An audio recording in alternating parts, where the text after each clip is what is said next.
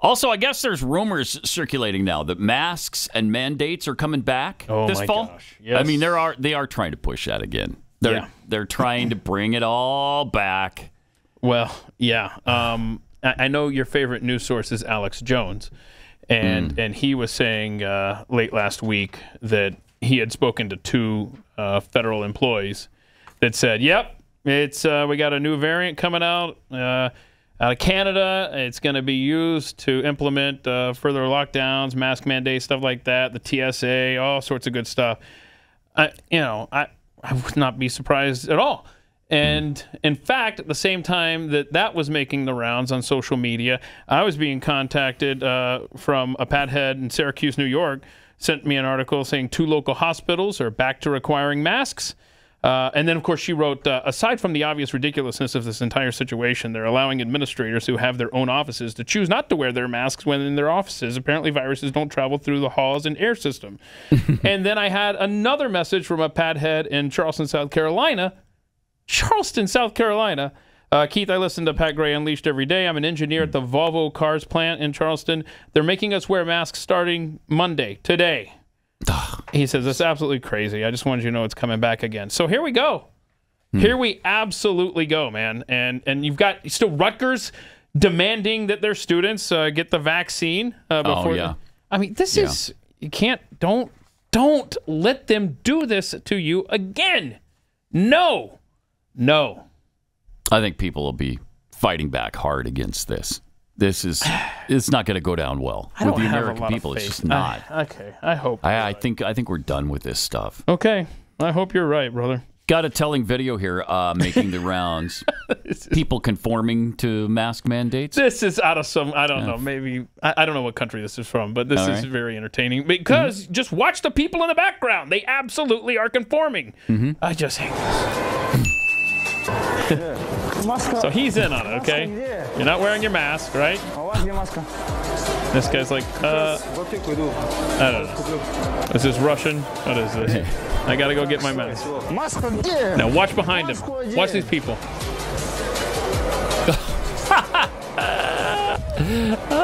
On with their mask. Yep. All right. Yep. Look at him back there. Don't hurt me.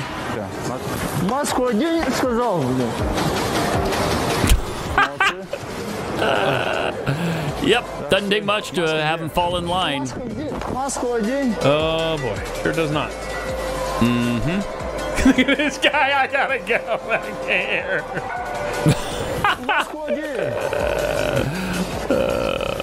Unbelievable. It's absolutely depressing. Yep. Seeing human beings react like that. Yeah. Well, nobody wants to be hit with a stick, I guess. I mean, that's a fair point.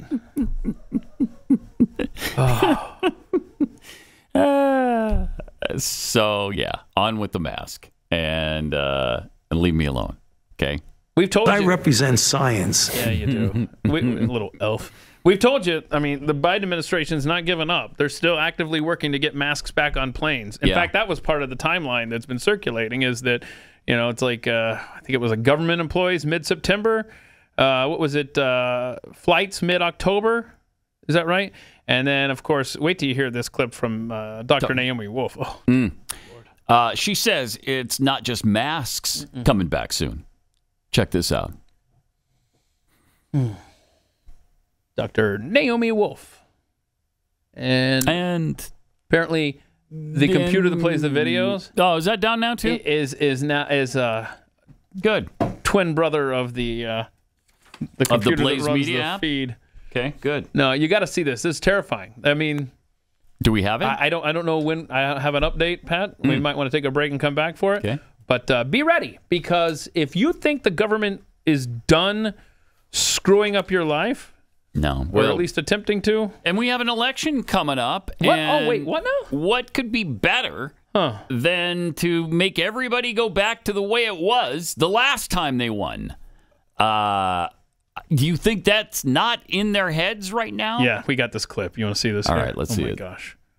What's creepy about this sudden everywhere narrative that there's a new variant in town? It's not your last variant.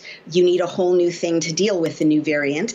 And if you read these news articles carefully, and they all read like they were generated by AI, but if you read them carefully, there was one we just tore apart in our local Salem, Massachusetts newspaper that basically admitted there really isn't a spike and didn't come up with any real numbers. They said something like there are two new cases per 100,000, and they referenced a community that has only 22,000 inhabitants in it. So they're imaginary numbers. And again, you can't check them. It's the same problem I highlighted in The Bodies of Others, Natalie, that you can't see the data sets. You're not allowed to see the data sets.